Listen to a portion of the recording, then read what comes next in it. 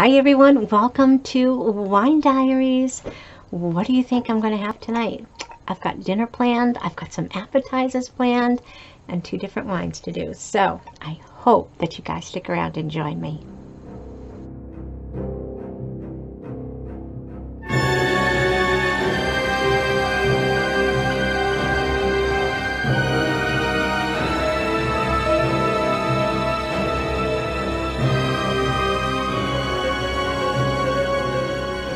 Hi everyone, I'm Nancy and welcome back to my channel. Thank you guys so much for taking a few minutes out of your day to spend with me. It means more to me than I can ever let you know. So thank you guys so much from the bottom of my heart. If you are new to my channel, I hope that you would consider hitting that little red subscribe button over there. I'd love to have you come back and join us for future videos. Today we're doing some wine diaries. Halloween style for October. So we've got, I just did my Winc wine, bottle number 3, so we're going to have that wine with my appetizer. And then we're going to open a Halloween type wine for dinner. So I'm so excited that you guys are here. So first, we'll just kind of show you the outfit of the day that I'm wearing. So again, I think you've seen this hat before. I even shared it with my zombie friend last weekend. So that's just from Amazon. It was like a pack of 3 for $9.99, I think. Just this was actually my very first Heidi Daus necklace. It was a 3-piece necklace that you can wear all 3 together to layer it. So this, I just wear it this way. I just thought it was fun. The earrings are from Shane. They go with a really nice statement blue necklace piece. And the rings I'm wearing here are all from Shane this week. Alrighty, so let's see the dress. The dress is from Amazon. Alrighty, so it's kind of, on the bottom it's got this design. I got my petticoat underneath to give it some fit and flair. So it's these Halloween inspired things. We got like a haunted house and it's purple. And then it goes like to like a navy blue and like a royal blue or midnight blue. And we've got some bats and then some lace on top. So just a lot of fun. The wine that we are doing for dinner is called Spellbound. It's a, I don't know what year it is. It probably says it somewhere. It's a Petite Sirah. It's got a really nice label. I just thought it was a fun themed Halloween wine. There's probably some things on the back. I'm not sure if it's going to come out or not. So it's 2019 from California. And I don't think it says anything too much. Food-friendly wines are true to their roots, expressing ripe varietal character and spellbinding flavors. And it's 13.5% alcohol. Alrighty, so looking forward to this. Let's open this up and let it breathe a little bit, shall we? So anyway, yeah, I usually try to do these on Friday night, but yeah, it didn't quite happen. I don't know, I went to work Friday for a couple of hours to drop off paperwork, do some new paperwork and file, you know, that kinds of crappy stuff. And yes, I did that for a few hours. I came home and by 5 o'clock, I was exhausted. So I usually, I mean, that was only a 9-hour day for me to do till 5 o'clock, but I just was so tired. I went to bed at 5. Yeah, and I woke up at 2 in the morning, so I didn't really feel like getting ready for anything. I just rolled over, went back to sleep in my clothes. Good thing I had on comfy clothes. So anyway, and I got another wine glass. I know, crazy, right? From Amazon. So we'll let this breathe in here, and let's do the appetizer first. So the wine that I just opened was a Chardonnay from, did I put the cap on? From Pacifica, and it mentioned that it went with fish and stuff like that. So I was in the mood for some mussels. So I bought some mussels this week, and I've already cooked them, got them out of their shell. I only did a few. I didn't use the whole package. So I took out the mussels and I put them in some nice warm garlic butter, and I thought that would go really nice with my Chardonnay. So if you have never had mussels, it's, oh my god, they're good. They're not as big as clams. I suppose some of them could be. And I first had mussels. We used to go camping on Sandy Neck Beach. It was a 7-mile long beach on Cape Cod, and you could only go out that part of the beach, or you could walk if you wanted to, but you had to have a four-wheel drive vehicle, you had to be self-contained, you had to have, you know, shovels and blah blah blah, you had to have all this stuff. And we met some amazing people out there. So one day, you know, we went out there for the weekend with them, and she brought her mom along.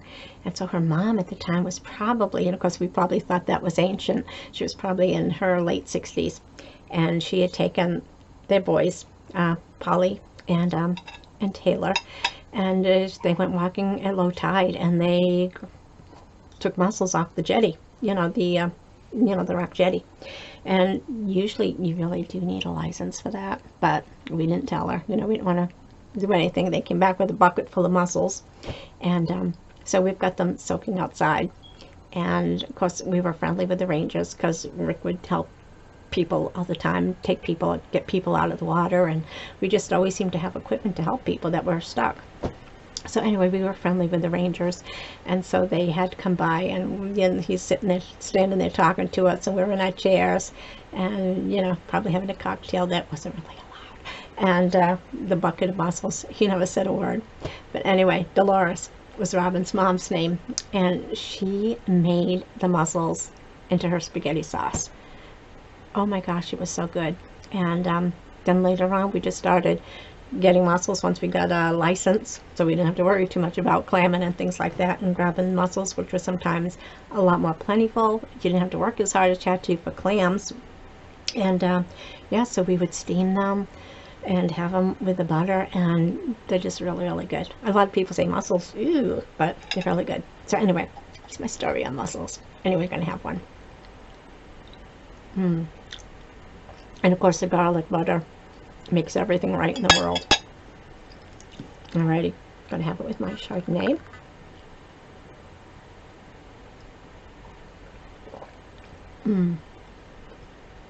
Really good.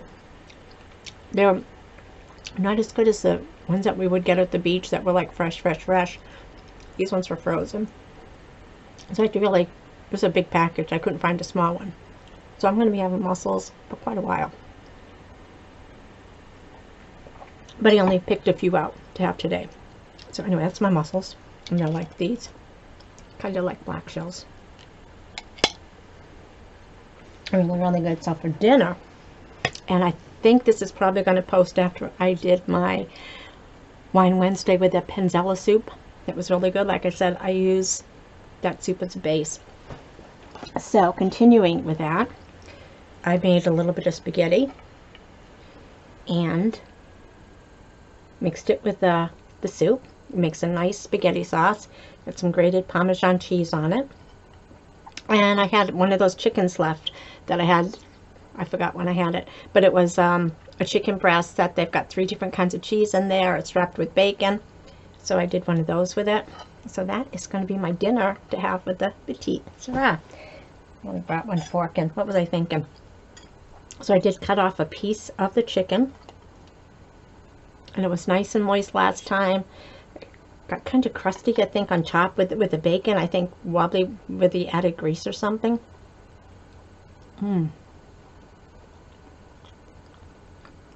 The bacon makes everything better, right? Bacon and garlic butter. Alrighty. I didn't smell it yet.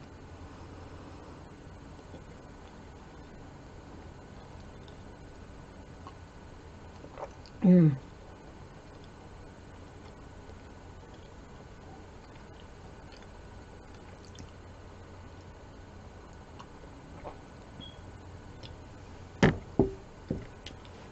going to swallow, and then I'll be right back. Alrighty, so that was a good piece of chicken. So anyway, I smelled like blueberries and vanilla, some blackberry, maybe even like coffee. And it tasted really good. I wasn't sure if this was supposed to be served chilled or room temperature, so I did have it chilled.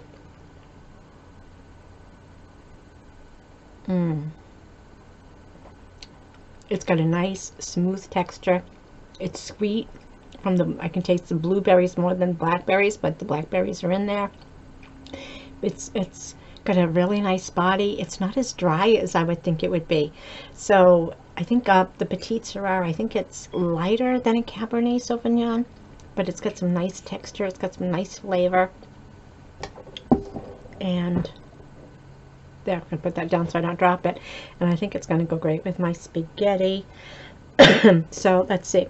So it says some of the notes I took off the internet were: enjoy this wine on its own or with expressive dishes including Cajun flavors, smoky barbecued meats, spaghetti with meatballs, fried chicken, and even Greek food. It says rosemary, oregano, paprika, and many spices all work well. So anyway, that is my wine and my dinner for the night. So I'm going to enjoy my mussels with my Chardonnay, and then I'm going to have my chicken and spaghetti with my Spellbound Petite Sirah. Yeah, and that's maybe this is only my second or third bottle of the Petite Sirah, so it's really a nice flavor. I'm really excited that you guys stopped in to join me. I hope that you guys go out, enjoy the rest of the fall weekend. We went down to 31 last night. Today we're only going down to 38. And these are going to be changing really fast in the area with these cold nights. So if you are into checking out the foliage and getting around, I hope you guys get to go do some leaf peeking this weekend.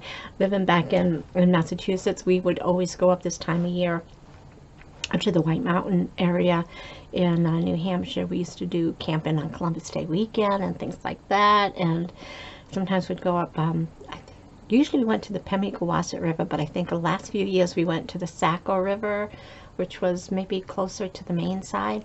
Yeah, but just beautiful areas. And I know a lot of people went to like the Pocono Mountains, and I think and the Appalachians, the Blue Mountains must really be so pretty. But anyway, wherever you are, there's something beautiful no matter where you live. I know one year, I think it was in between knowing that the second leg was going to go, and you know, he just wasn't up to riding anymore, and he was feeling, you know, nostalgic, and knowing that time of year we used to love to go riding on the bikes when we got out here to do some foliage looking and things like that. And so anyway, I went out in the backyard, and I was just looking at the leaves in the background back there, our woods and the wetlands.